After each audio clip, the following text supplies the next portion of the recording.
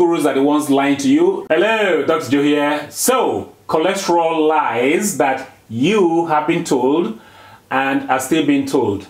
That is the subject of today's video. How about we dive straight in with this very nice study coming out of Miami.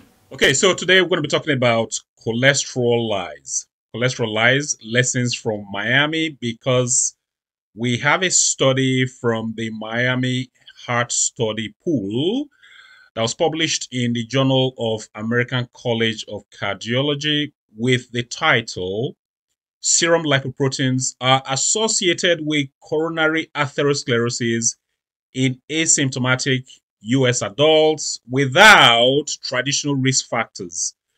Asymptomatic being, they haven't got any chest pain that is radiating to the arm, or even tightness in the chest, or shortness of breath, any of those symptoms. They got none of those, and they are individuals without traditional risk factors.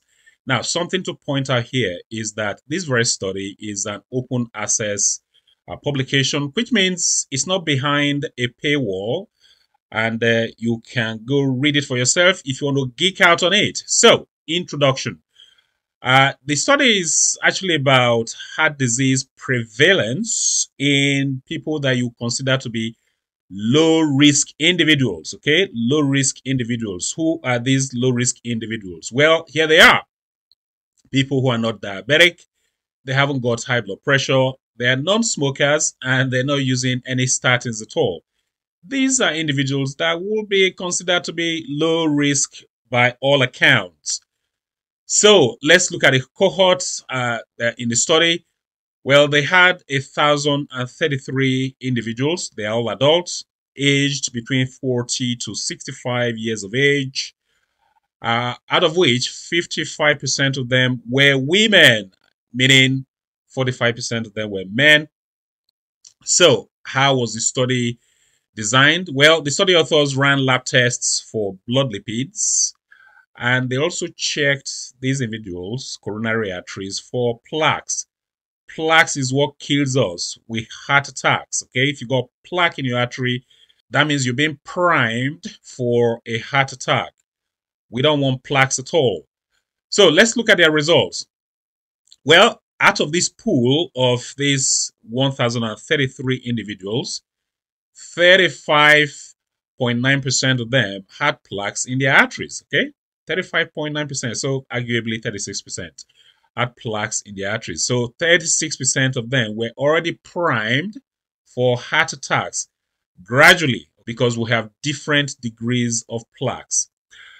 And they also found that out of these 36% of them, 3.4% already had high-risk plaques. Okay, so this is not a joke when it comes to plaques.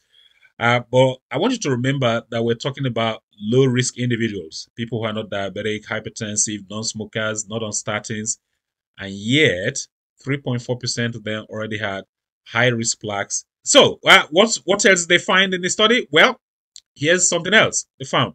The bad cholesterol, which is the LDL cholesterol, if the level was less than 70 milligram per deciliter, your plaque prevalence was 13.2%. Okay. Now, if your bad cholesterol, the LDL cholesterol, went up to 160 milligram and above, 160 milligram per deciliter and above, the plaque prevalence was 48.2%. Okay, 48.2%. So what this is telling us is that, of course, if your LDL cholesterol was low, your risk of having a plaque was lower compared to if it was elevated, your plaque prevalence went up.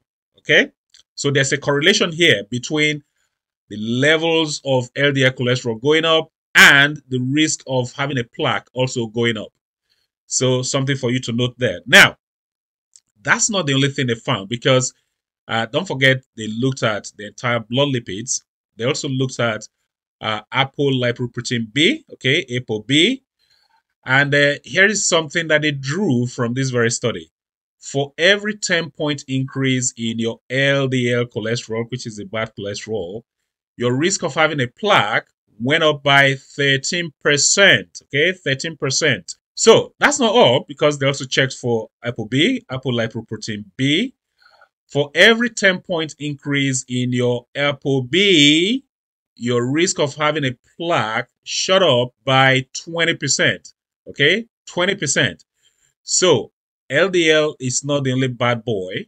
ApoB is even worse. Okay, ApoB is even worse, which was the reason why I did a video some time ago, a couple of weeks ago, I think, where I talked about the fact that we should all be checking our ApoB levels as well, not just LDL cholesterol. We also should be checking for ApoB, because ApoB is worse than LDL cholesterol. So these are the blood lipids to be aware of, and their attendant risk of them giving you a plaque in your arteries. And now let's hear from Dr. Joel Kahn. He's the one that wrote this snippet here, this endorsement for my book. He's a cardiologist.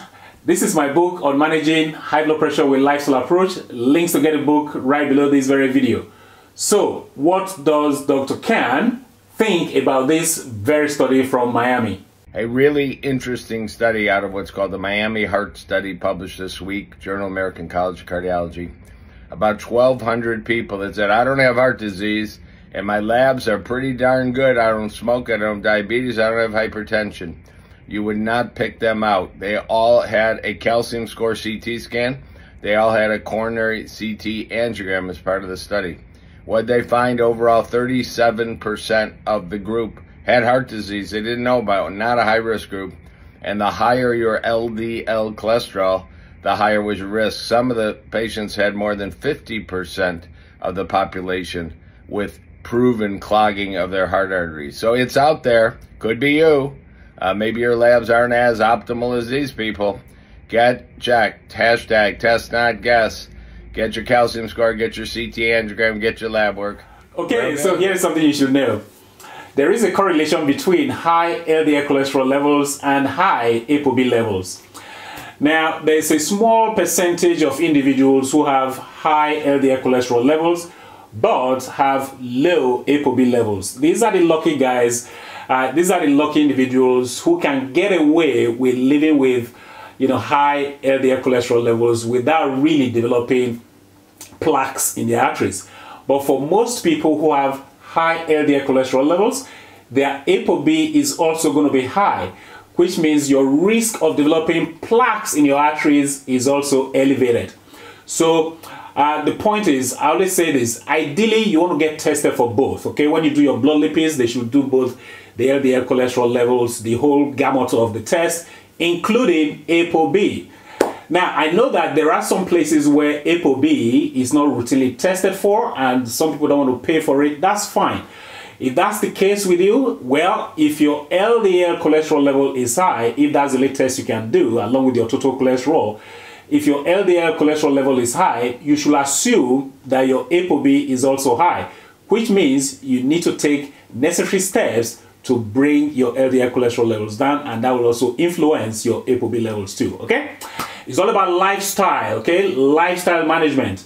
It works, and it will continue to work. Now, the next question is going to be, what is the cholesterol lie that I was talking about earlier on? Well, there are videos going around the internet every now and again, okay? A new video pops up about you ignoring your LDL cholesterol levels. In fact, there's a current video going around as we speak saying that you should ignore your bad cholesterol levels, which is the LDL cholesterol levels, that, you should ignore it.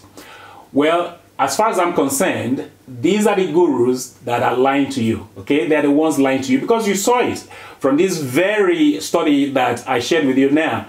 Low-risk individuals who are not diabetic, not hypertensive, they don't smoke, they're not on statins, just by virtue of the fact that they have high LDL cholesterol levels and high ApoB, they had already developed plaques in their arteries. So, and the plaques is what leads to heart attacks, okay? That's what's killing us. So please do not listen to these gurus that are telling you to ignore your LDL cholesterol levels. If you recall, about 9 months ago, I published my own blood lipid results. I shared it with you guys. And if you remember very well, my LDL cholesterol level was low at the time, really low. Because that's the mantra that I preach on this very channel. And that's the kind of path that I want you guys to follow. Now, I have shared mine with you. So here is what I request of you guys. Ask those gurus who are encouraging you to live with high LDL cholesterol levels, telling you that high LDL cholesterol level is not a bad thing. Ask those gurus to please publish their own blood lipid results, okay?